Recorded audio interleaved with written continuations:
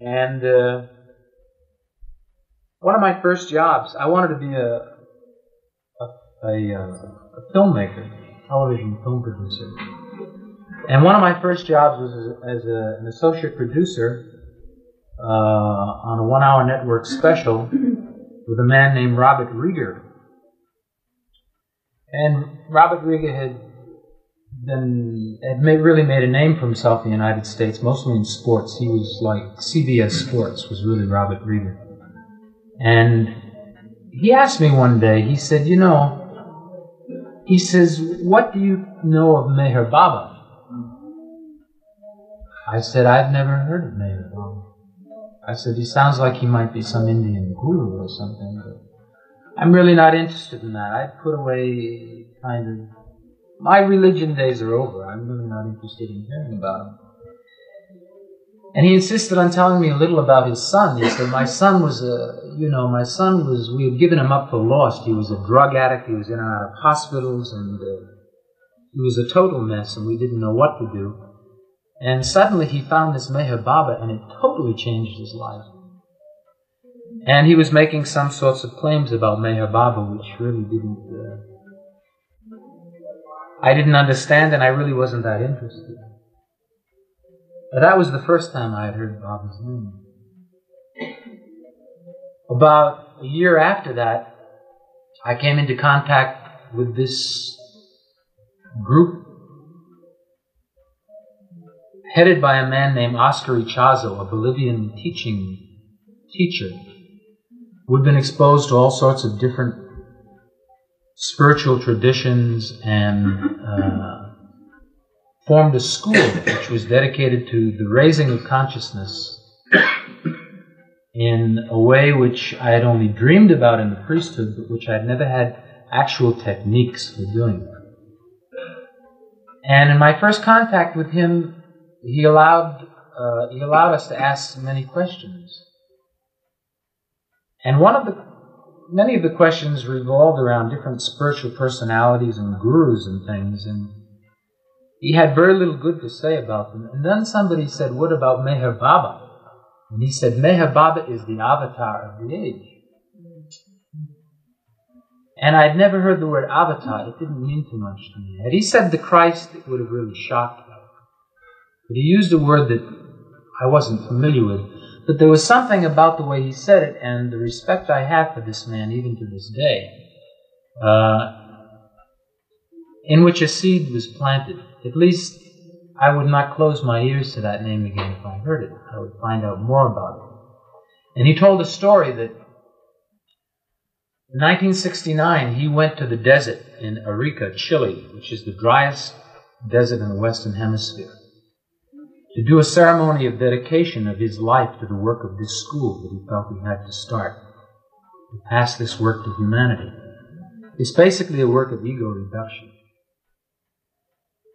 And he said that in that desert experience he had a vision of Meher Baba, in which a figure came to him from a very long distance, was approaching him, and he said, I never experienced such love in all my life.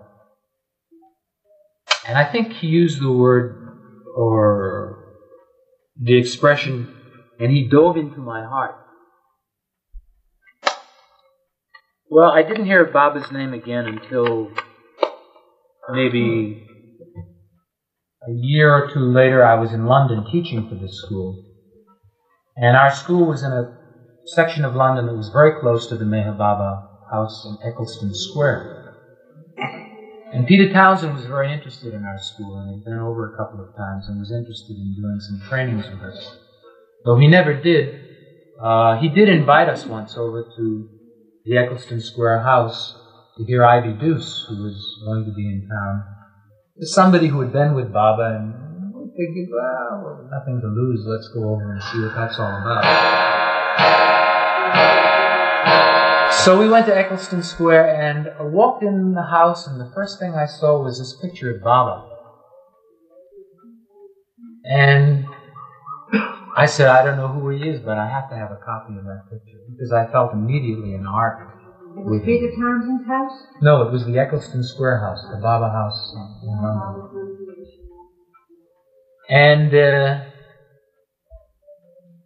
I heard Ivy's talk, and I felt she was very, very pious. She reminded me a lot of my Italian grandmother. The way she dressed and everything, it seemed like she had crystallized in the 40s. And the work I was doing in Arica was quite different from what I was hearing here. I mean, it was very nice what I was hearing, but the work I was doing in Arica was much more of a sword type work than a heart work in reducing the ego. Anyway, shortly after that, I came into contact with God Speaks, and with all my degrees in theology, and I have 5 of them, I couldn't understand what was going on in God Speaks. But I felt there was something there. And I felt maybe later in my life I would appreciate it more. Then I returned to the States, and after about a year went through a very difficult emotional period. And sort of a mini dark night, let's put it. And happened to be in a bookstore one day and came across Alan Cohen's book, Mastery of Consciousness. So I picked it up and I glanced through it, and there were things in it that really attracted me. So I said, all right, I'll read this book. So I took this book home, and I can remember those days were days of really intense suffering. It was continual, all my waking hours. But moments of reading this book, I felt totally lifted out of all that pain. And that pain seemed totally illusory in those moments. And I began to feel really who Baba was. And I began, probably because I had followed Jesus in my earlier life very deeply, I began to really smell him in MeherBaba. And so gradually I started to tell people in the school about MeherBaba. And there was sort of a wave of attraction to MeherBaba in the Arica school at that time.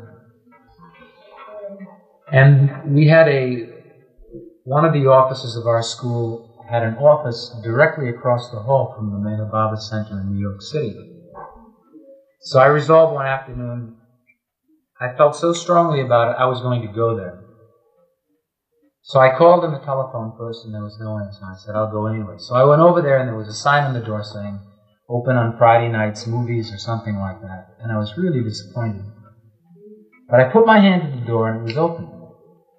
It's supposed to be locked, but it wasn't. So that was like the 2 or 3 hours I just spent inside that room. And it was like having my first darshan with Baba. And to see his sadra and his sandals and things that, a piece of rock from the tomb, from the floor of the tomb. These things touched me very much, although they were very superficial to me. Is that the room where they would be having meetings? That's the room where they had meetings, yes. And his picture was everywhere. And since I was the only one there, I felt free to go through every drawer and every cabinet that was there. And I went through and made a complete inventory of everything that was in that room. Oh, it made it a special welcome, isn't it? Well, it's like he turned the key that day. You could have walked off and said... You know, I felt that. I said, oh, these are treasures. His sadra, his pieces of his hair here. And what a tremendous temptation there was to take just a little bit of something. But then I said, you know, how could I do that? He's here looking at me.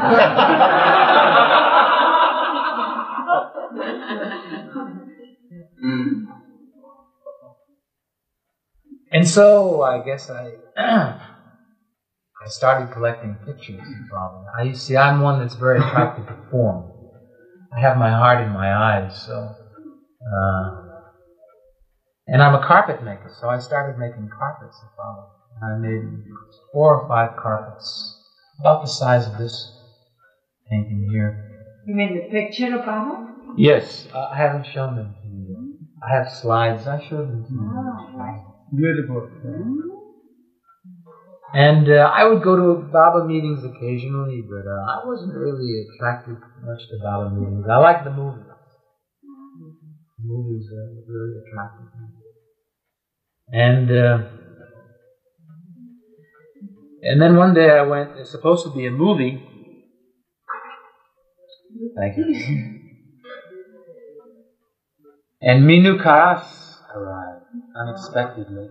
And there was a story in Ivy's book that touched me more than anything I had ever read about Minu Karas. And it was the story about, it was in one phase of Baba's life where he was like a football. He was kicked away from Minu and told not to look at him, not to visit him, and that if he ever met him on the street, he was to turn his head and to walk the other way.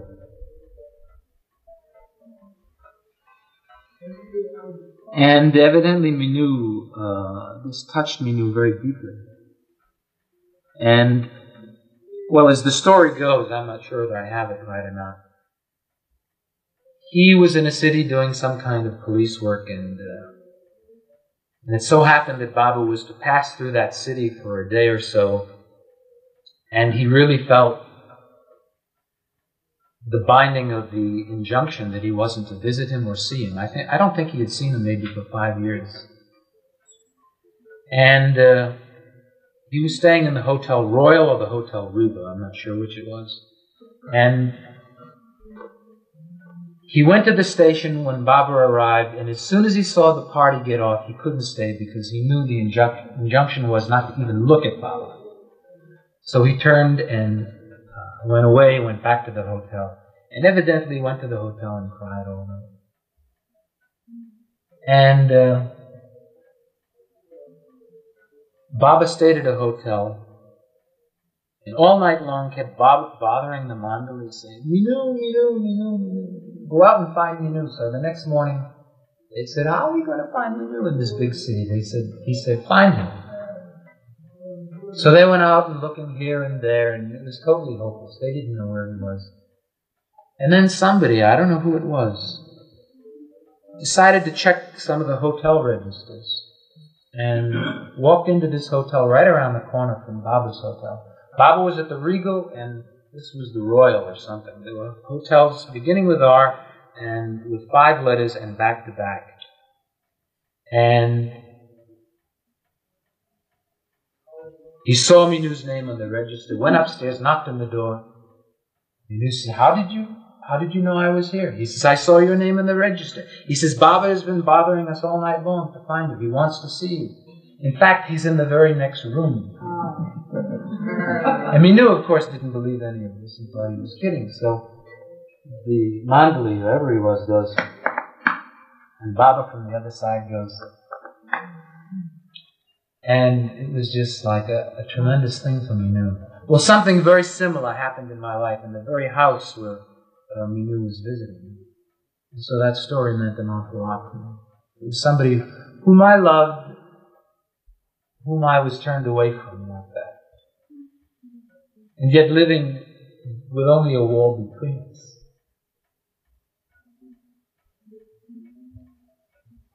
So anyway, we cut Minu's hair. Minu needed a haircut, so we cut his hair. And all the barbershops were closed. No, there was somebody also living in our house from England. I thought you had another vocation. No, I don't cut hair. And just gradually over the years, I knew that I was going to have to come to India. But New York City is like a vortex, you know. I could not get out of New York City. It was very difficult. 10 years I finally made it to Myrtle Beach it was very difficult for me to even get to Myrtle Beach. I finally made it to Myrtle Beach, and I no sooner got there and there was a hurricane and I had to be evacuated. Oh, that time. Yeah. But and just gradually I've come to Baba that way. The reason I came to India was the living situation where I was in New York.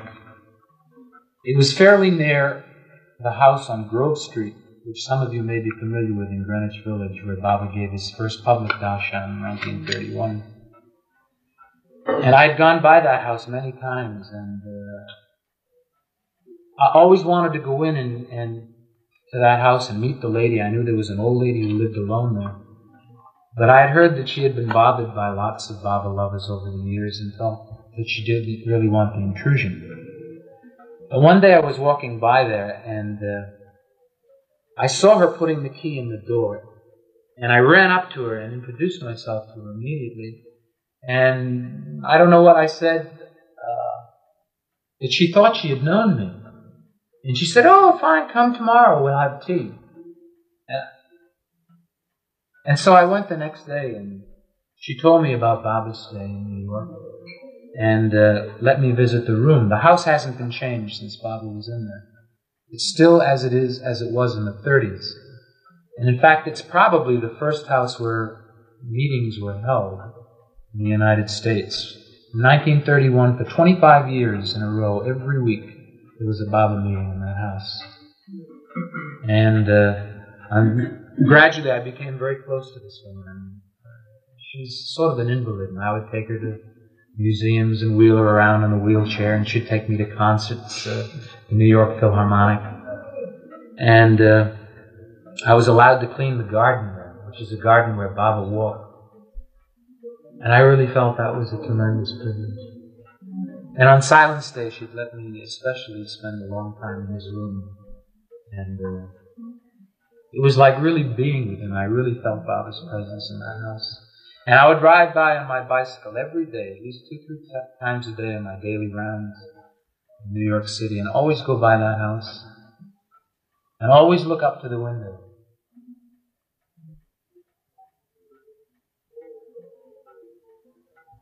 So she gave me an invitation. She had an invitation card to that darshan in 1931. And the space where your name was supposed to be was blank. It was evidently an extra one that she had left over. So she gave that to me. So I'm honoring it now. Jai Baba.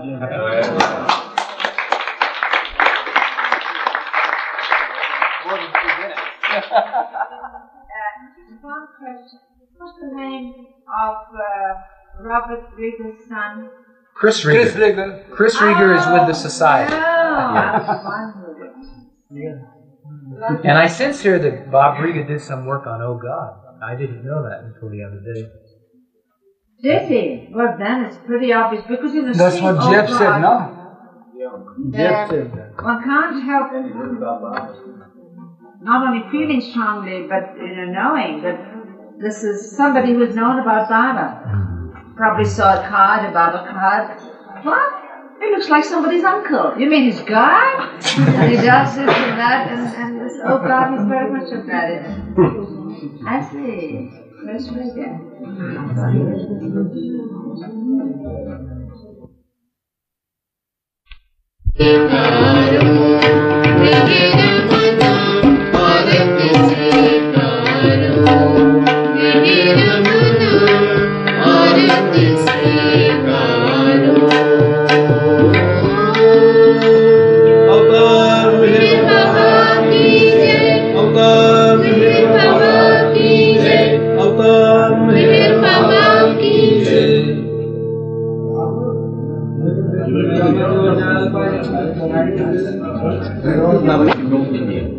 No, this was here in Pune. The man. I thought so. Was that the album that was played before Baba? Yeah, in '62 also it was played. Yeah. In Spanish there was an artist? There is an artist, yeah. Who has that music? Arsenio Rodriga. Yeah. Donde? Arsenio. He's now in Switzerland. The United Nations, some branch of. And what other languages besides Indian languages? Spanish and English, Spanish, of course. English, American, Australian. They are different languages, brother. And what do you call? Some composition is in French also. Nothing yet in Italian, is it? Nothing in Italian. Then you begin with it. What does that mean, Divya Sanatana Parama? Sanatan means ancient one. Divya means effulgent, ancient one. Effulgent, infinite radiant light. Parama Dayagana. Dayagana means unlimited compassion. What else? What is there? Well, what does that mean? Meher mana arati swikara. Meher means meher. And mana means accept. Accept. No, mine. Mine? Mine. Mana means mine. Arti means that comes out spontaneously. Accept. And what's swikara? Swikara means accept. Oh, that means accept. Accept my offering. Accept my offering. Art is the Sanskrit word for heart. That's how it is. Accept that which comes out of my heart. Don't hesitate. Be free. Yeah. Let there be free give and free take.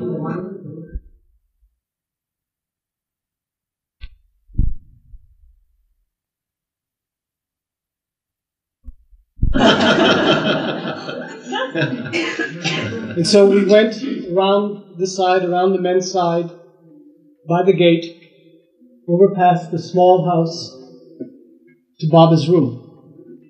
The door was open, and Baba was seated on the bed. It was hot that day, and he was seated with his sadra down to his waist. There were a couple of other people in the room, I have no idea who at this point. All I saw as we went up to the first step of that room where we stopped was a Baba sitting there beaming at me.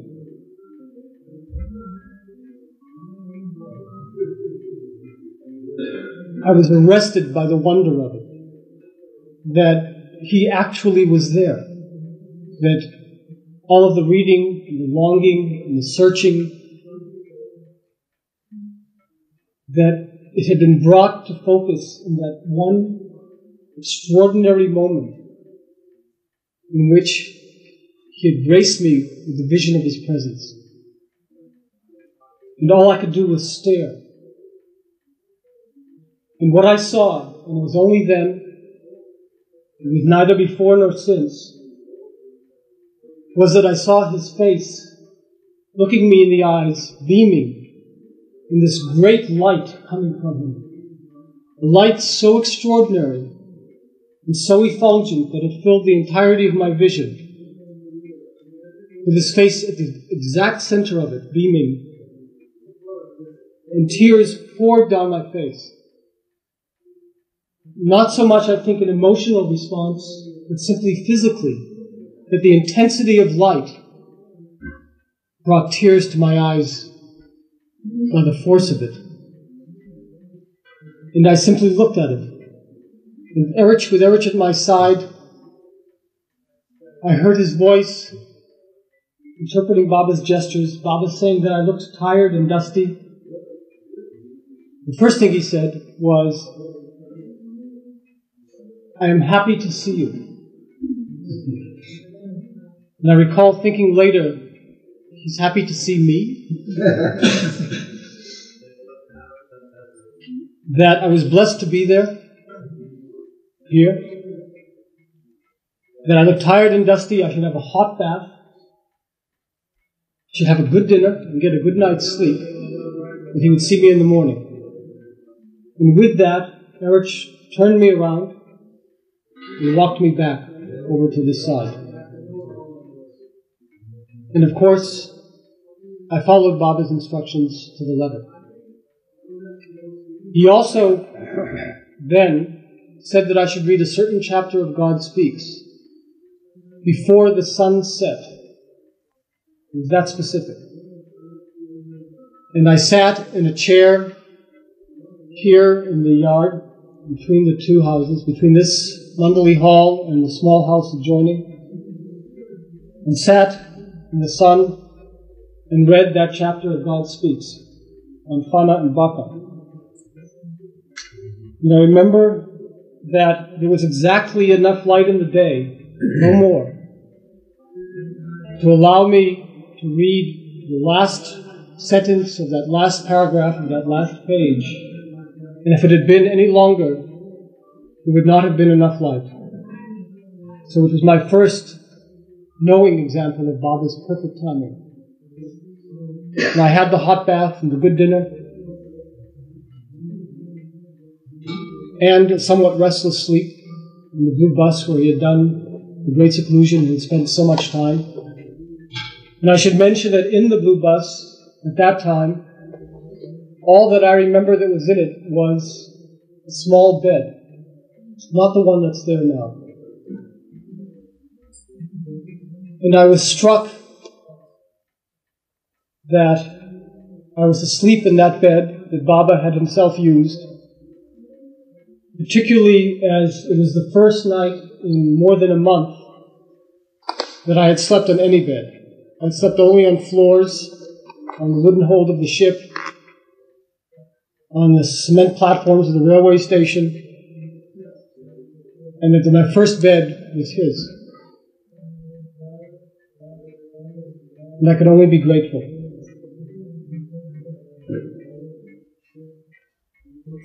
Early the next morning, Eruch woke me. I washed and we had breakfast together. And then chatted for a while on the veranda with Francis Brabazon and Hindu and others. And Eruch said, "Well, brother, now it's time for your darshan." We came over here to Mandali Hall and left our shoes outside. And I noticed that Eruch was carrying my knapsack. And I wondered at it. And I was shown a place to sit on the floor, about where Jimmy is sitting there, across, so I could be directly across from Baba. And Eruch placed my knapsack next to me. And I asked him, "Why are you bringing in my knapsack, Eruch?" He said, "I just wanted to show Baba how little you brought with you." And I assumed it was because Indians are famous for traveling with great quantities of luggage, and I had a very small bag. And I thought this was the reason. I had not told Eruch, nor anyone here, that in that knapsack I had 3 doses of pharmaceutical LSD. I had stopped taking other drugs, but LSD I wasn't sure about. And this was before Baba had ever given any public statements about it or any other drugs. I had some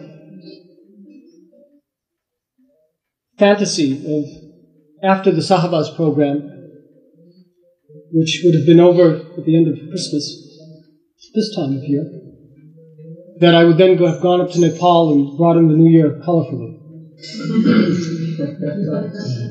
But Eruch, not knowing, nevertheless placed the knapsack next to me.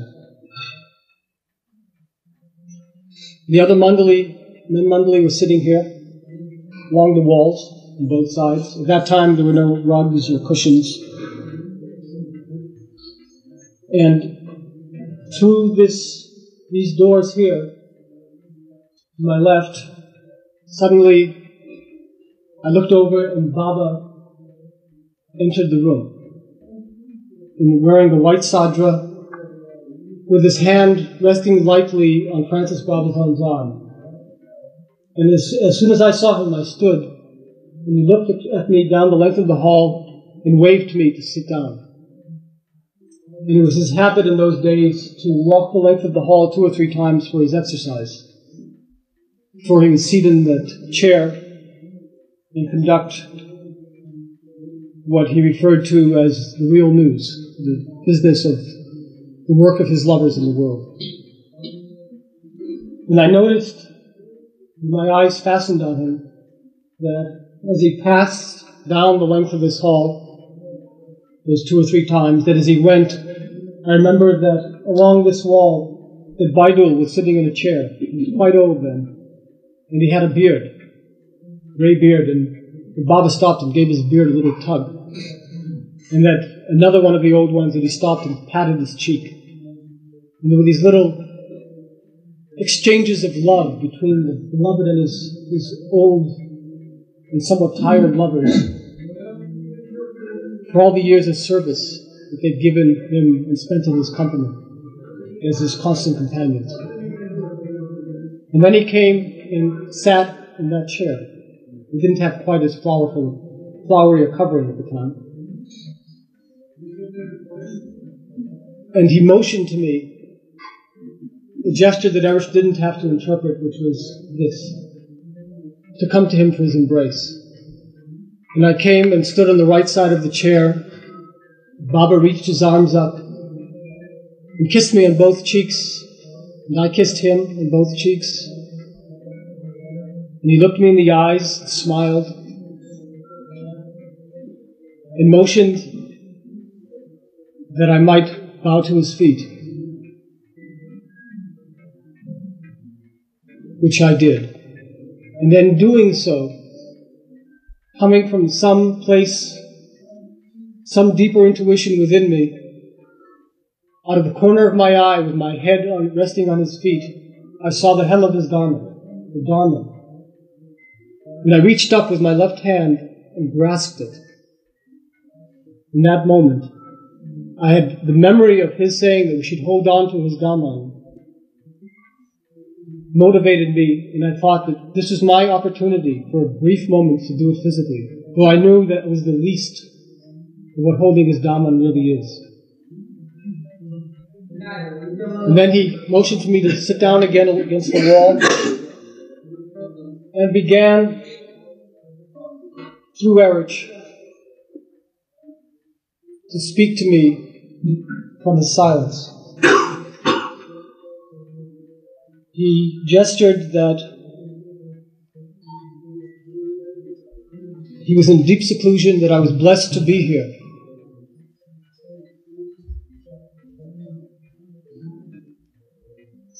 He looked at me and asked me if I'd read God Speaks. I said no, Baba, that I was reading it, but that I hadn't completed it yet. I had it with me. Baba said that it was good that I was reading it, but I should read it again and again until I, quote, felt it singing in my veins, is the way he put it.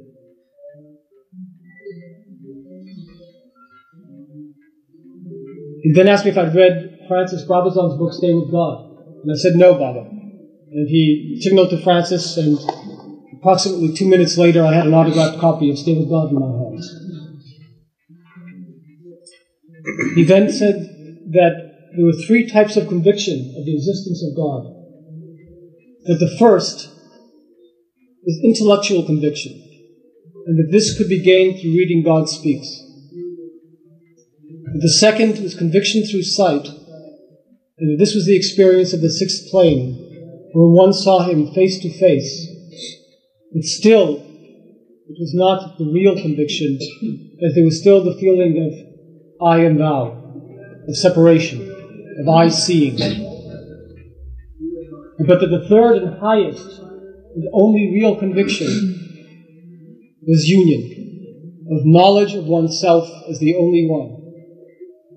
And he said, and how do you get this real conviction, this real knowledge? He said, through surrendering everything at my feet. All your good thoughts and bad, all your actions, all your words, give them all to me and become dust at my feet. He said, I will help you to do this. He then gestured, is there anything you want to know? And without a moment's hesitation, I looked at Baba and said, no, Baba, there's nothing I want to know. And he smiled and said, good, you have had enough of words. It is time now to have the knowledge of the heart. And then he looked again at me and asked, is there anything you want? And again, without a moment's hesitation, I looked at Baba and said, yes, Baba, there is something I want. And he went, what is it? And I said, Baba, I want to see you and everyone and everything always, and to love you as you should be loved, for the sake of others.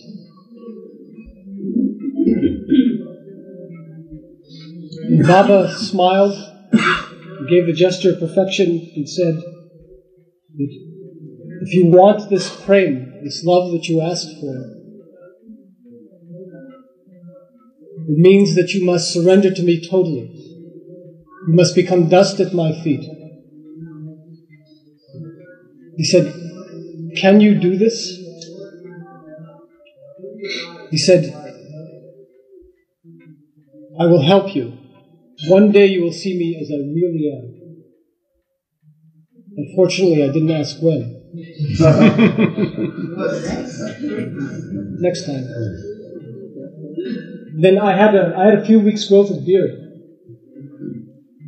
And to break the tension, my tension, Baba said, why did I have a beard?